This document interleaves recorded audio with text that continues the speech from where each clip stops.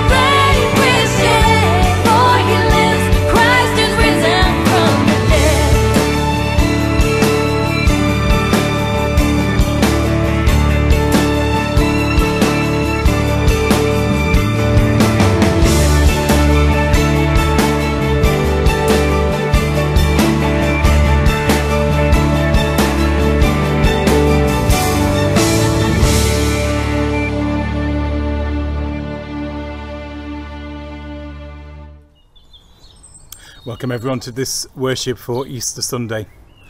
We celebrate the resurrection of our Lord Jesus Christ and his promise of life and hope for all people.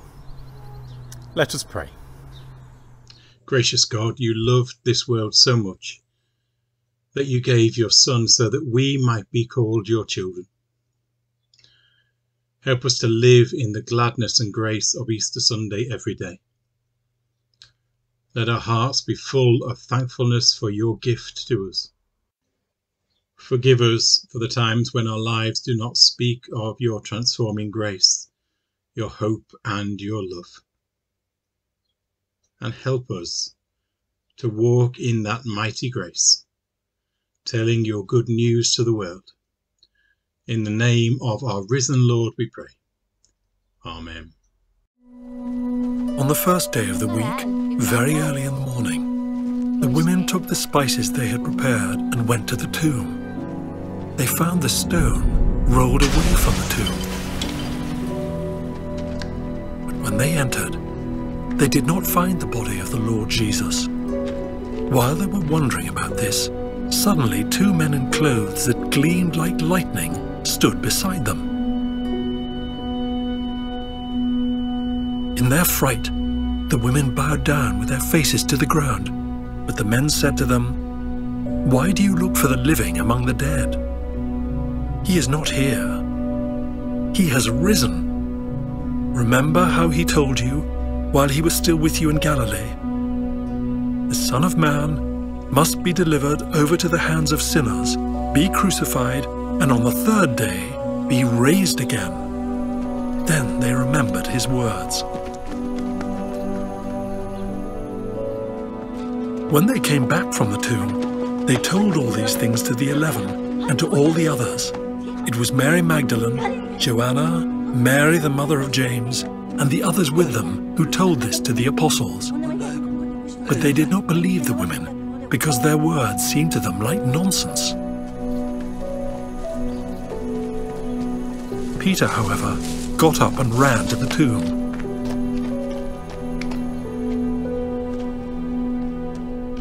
Bending over, he saw the strips of linen lying by themselves.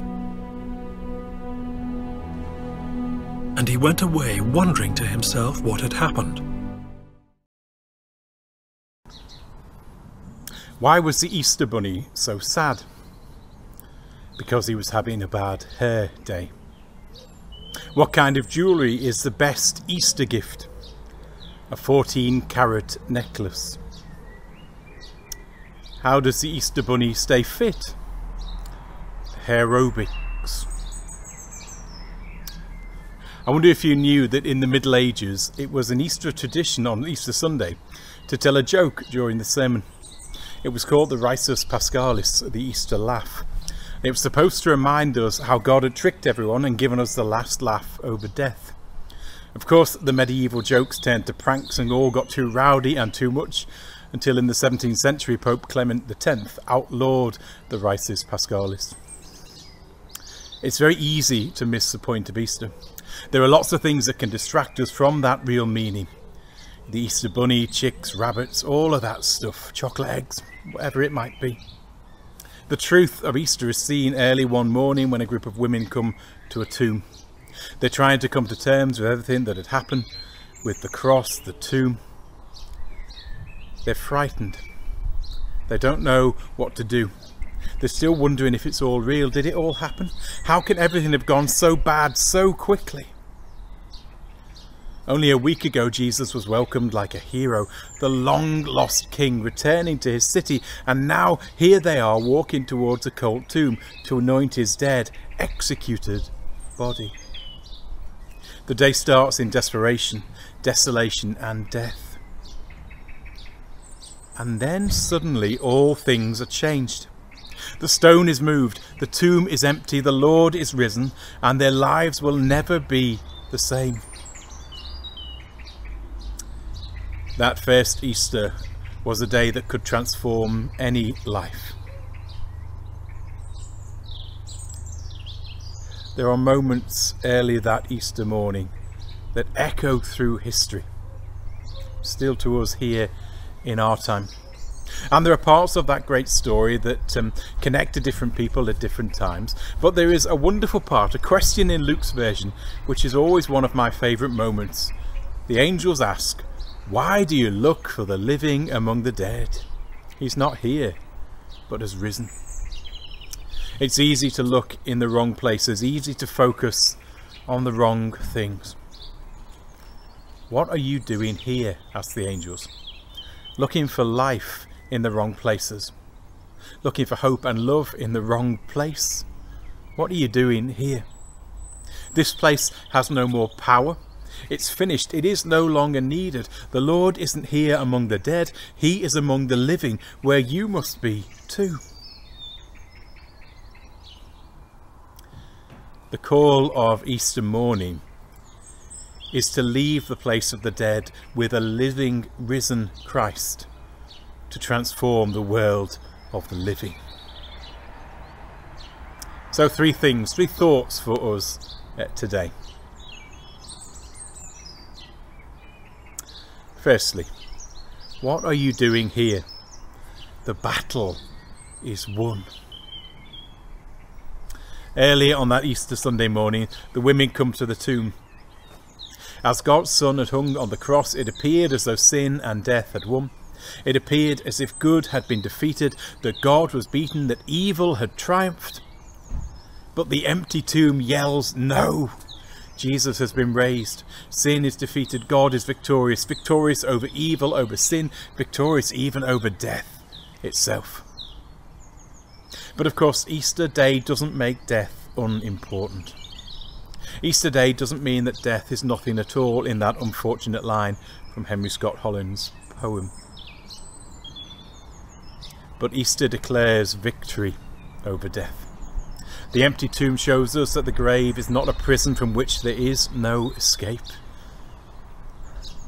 The empty tomb confirms that Jesus has come through death into new life, and his promise to you and to me is that we too can know that life. The battle is won. All ye that seek the Lord who died, your God for sinners crucified, now let all your grief be o'er. Believe and you shall weep no more. The battle is won, and an empty tomb proclaims it to the world. So don't come to the place of the dead looking for him, because Jesus will never be here. Never again. The battle is won. And then secondly, what are you doing here? The truth is known.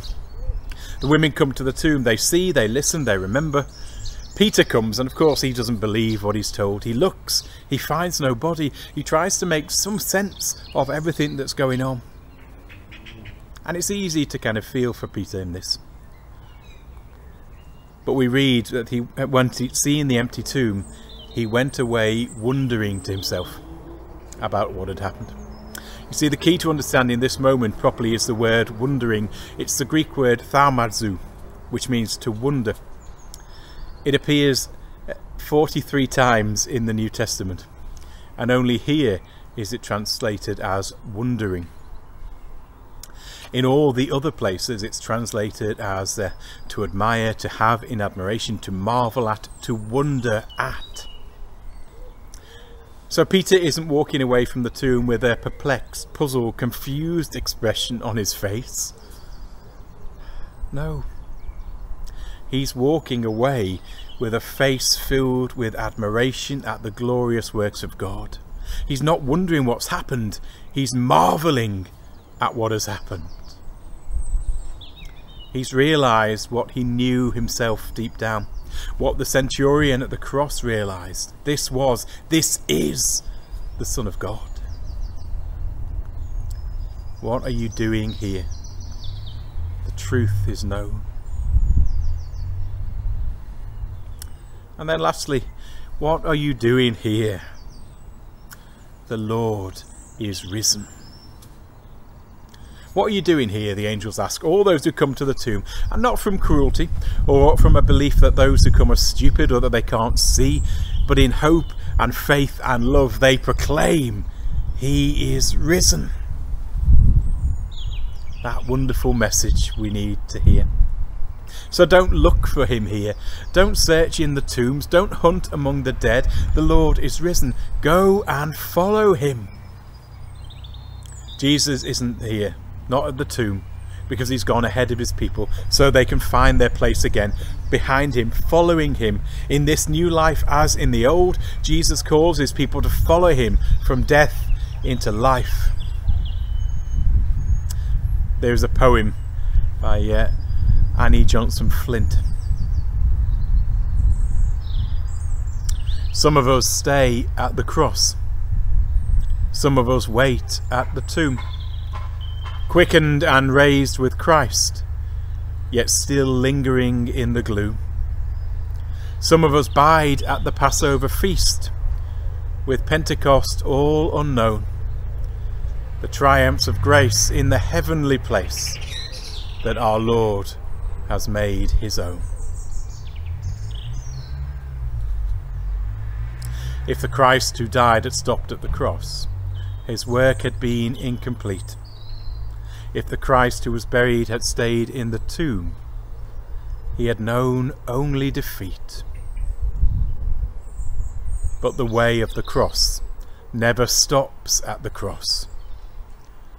and the way of the tomb leads on to victorious grace in the heavenly place where the risen Lord has gone. What are you doing here? The Lord is risen. So there it is, that question. What are you doing here? They ask. Why do you look for the living among the dead? He's not here, he's risen. The battle is won. The truth is known. The Lord is risen. Hallelujah. Brothers and sisters, do not stay at the tomb. Follow Christ into new life.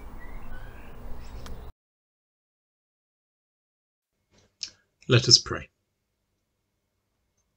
Loving God, we praise you for this day of celebration, this day of praise, this day of thanksgiving, a day that changes the way that we think and act and live, a day that changes everything. Lord of life, hear our prayer. And so we pray now for our world, for change in all those places where there is human need. We pray for the poor, the homeless, the sick and the hungry. Lord of life, hear our prayer. We pray for all victims of war, and especially we hold Ukraine before you now. For those grieving loved ones, for those appalled at the horror, for those who've been wounded, for communities that are divided and torn apart, we pray for peace, the peace of a risen Lord. Lord of life, hear our prayer. We pray for the sorrowful, the fearful, the troubled in heart and in mind. We pray for the oppressed, the persecuted, the imprisoned and the exploited. Lord of life, hear our prayer. And Lord, in the quiet, on this day of resurrection, we pray for those who need to know new life, new hope in their lives. In the quiet, we hold them before you.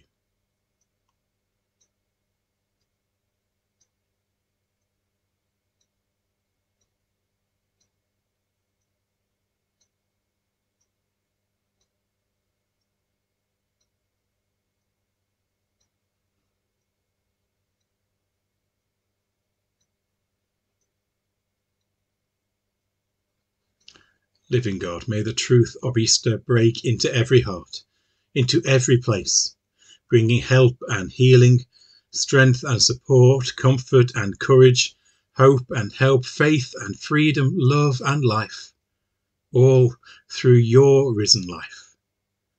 And may we, your people, be ever transformed by Easter. In the name of our risen Lord Jesus Christ, we pray. Amen. This is the victory.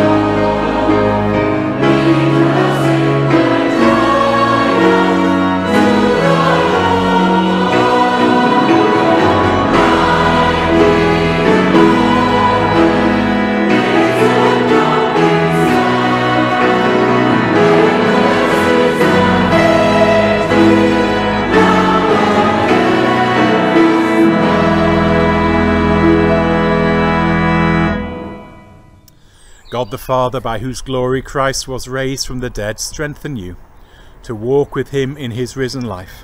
And may Almighty God bless you, the Father, the Son, and the Holy Spirit. Amen.